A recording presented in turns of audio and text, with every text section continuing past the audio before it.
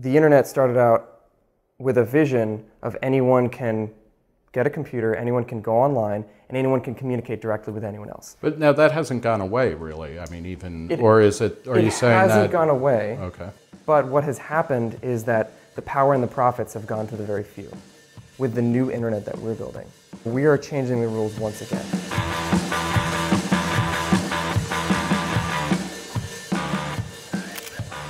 At the 2017 Consensus Conference, an eclectic group including technologists, bankers, and libertarians assembled in New York City to discuss blockchain technology. It's a relatively new branch of computer science that some claim will eliminate the need for middlemen in many sectors, giving rise to a vast new peer-to-peer economy. One of the most ambitious companies in this space is Blockstack, which is attempting to use blockchain technology to rebuild the internet without intermediaries. The goal, according to co-founders Muneeb Ali and Ryan Shea, is to put individual users back in control of the web, thus reducing the power of both large companies and governments. Google has this saying, don't be evil. Maybe a company shouldn't be powerful enough that they're sitting there thinking, should I be evil or not? What does Blockstack do, and why is it needed? So I think you should think of Blockstack as a new internet, almost like a second internet or a parallel internet to the traditional system that we already have. And so it gives you the full stack. It gives you the entire internet infrastructure that you need, like right from like downloading a browser to you type in like a domain name and how it's resolved and how the data is presented. But it's designed in a very different way from the traditional technology. I mean, the traditional internet is like 30 years old. There are lots of like security problems or reliability problems in the core design. And what we did is that we basically did a complete clean slate design using blockchain technologies. Yeah, I mean, the internet was designed to be decentralized, right? It actually started out that way, and there's been a consolidation. At the end of the day, you have to rely upon Facebook or Google in order to access the internet. What is bad about that? Because doesn't that mean that they are getting a sense of who you are and what kinds of stuff you like? Any central repository of data on like millions of people is basically like a honeypot. It will get hacked, or the NSA or some other government agency or some other country would try to get access to that data. The fact that it's available means that it can be used in negative ways as well. These honeypots, Ali says, are the data centers maintained by these internet giants, which are where most online information is now stored. So how does Blockstack propose to alter cloud computing, which has brought enormous efficiencies to the tech sector? Ali and Shea say they've worked out a way to turn these facilities into the equivalent of storage lockers, where individual users are the only ones who hold the keys to their own data. So if you're a Dropbox engineer, you can actually go through all of my files today. But the way Blockstack works, when I use Dropbox, again, the same service, but through Blockstack, their engineers have no visibility into the encrypted blobs of data that is actually being stored there. It doesn't matter if it's provided by Dropbox or Google or Amazon, they're being reduced to these like dumb hard drives that just stored encrypted data. The theoretical challenges in building this new internet architecture were the subject of Ali's Princeton PhD dissertation, which he successfully defended last month. And it was here on the Princeton campus that Ali and Shea met in 2013 and decided to start a company together.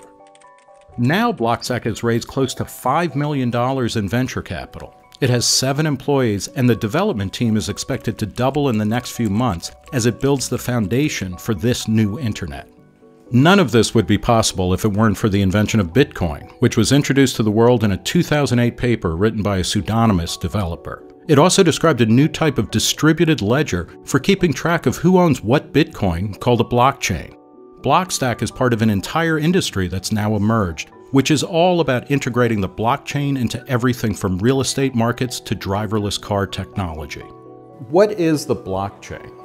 One way to think about it is a white pages that the community maintains together, and anyone can actually add to it and anyone can publish and distribute it. One important part about this white pages is that no one actually controls it. There's no intermediary. I can send something directly to you or to you, I don't have to drop it off at a post office box and then the guy will be like, okay, this goes over You here. can walk right over to the address and put the envelope in the person's mailbox. How does Blockstack work like that? So in this case, Blockstack gives you your own secure mailbox where you can actually store all of your data. So it's important that you have this open public resource, which is this white pages that we all collectively maintain, to help us find each other's safes so that we can help put things in each other's safes. And only you have control over your own property, your own address, your safe, your mailbox, and only I have control over mine. Ali and Shay say that these shared digital white pages are what make possible a fundamental reordering of the internet structure. Today's web is dominated by a handful of applications owned by private companies that keep track of our data, identities, and contacts. The only part of the internet that's currently open and decentralized are the programs we use to connect to these walled gardens, which are called protocols. But now that line is being redrawn because many of the internet's essential functions no longer need to be handled by a centralized entity, thanks to blockchain technology. That leaves applications like Twitter and Facebook playing a far more limited role.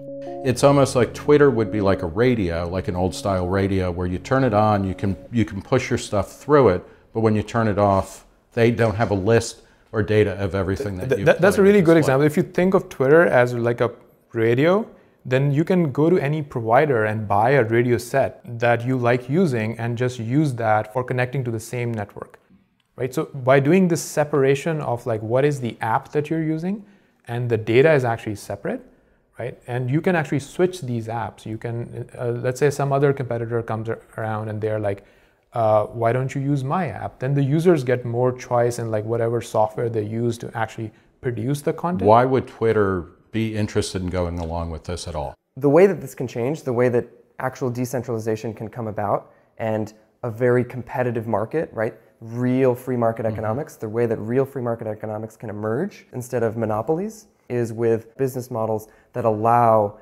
these small groups to bootstrap networks and to get user adoption and to get paid and to be able to actually sustain themselves so that they can grow, right? So what we're doing with Blockstack is we are enabling small open source groups to actually grow and compete with the large players. This new internet will undermine government's ability to access users' personal data without permission. The Snowden leaks revealed that the NSA was strong-arming internet companies into letting them read the digital files of users. By migrating all online information into these encrypted storage lockers, Blockstack would make mass data collection impossible. It seems to me that that's an open invitation for the government to say, no fucking way. We're not saying that there shouldn't be a role for government to be able to knock on someone's door and ask to see the data there. We do not believe that there isn't a role for that. But in the traditional world, in the world before the internet, the way that would work is individuals would get surveilled one at a time. You would have a subpoena that you have to get from a court, and then you could use that to actually go after an individual, right? Yeah. That's the model that we've worked with for such a long time, and it's worked very well, right? We've now entered a world where everyone can be surveilled simultaneously for almost no additional cost, no marginal cost, right?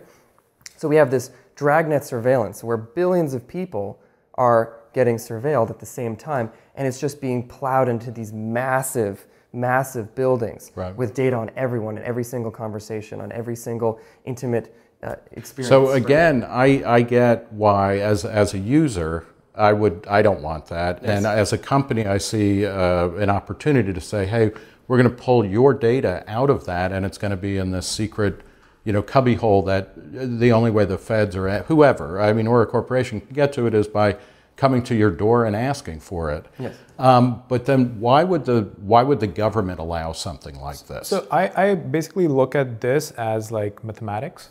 We can just wait it out and somebody else would do it.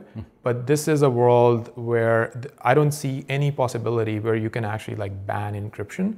Governments would actually just need to learn to be smarter. So, really what you're saying is that the encryption will always be ahead and that the government will have to switch its model from a dragnet surveillance to, no, we're going to have to only go after people who we have a suspicion of. Yeah, it's not like a software problem. Think of encryption as like almost like a physical concept that you cannot deny physics, you cannot deny mathematics. Encryption exists kind of like in a similar way, and we will have to learn to live in a world where it exists. Blockchains have solved a very key problem, and which can be used for build the rest of the internet stack. Right? At the Consensus Conference, Blockstack released an early version of its decentralized web browser, and the company held a special session for developers to answer questions and encourage them to start building applications on this new platform. Assuming that people move towards this model, how will it affect the distribution of small, medium, and large companies in a given area of service? Whenever there's a rule change, you see a few players emerge that quickly are able to understand and play the rules better than anyone else. And that's when they gain enormous amount of market share, right? You see the internet did this. New companies were born, and some existing companies had started to wane a little bit. If you can change the rules, if you can allow for new business models to emerge, if you can allow for open protocols and open source software to be monetized, if you can create a system where companies can compete on a level playing field and consumers can move from provider to provider, then that rule change can allow for a new wave of companies to emerge. And I do believe that this will create a much larger economy and a lot more prosperity for everyone. It'll help consumers, it'll help business owners, it'll help a lot more people to create sustainable businesses.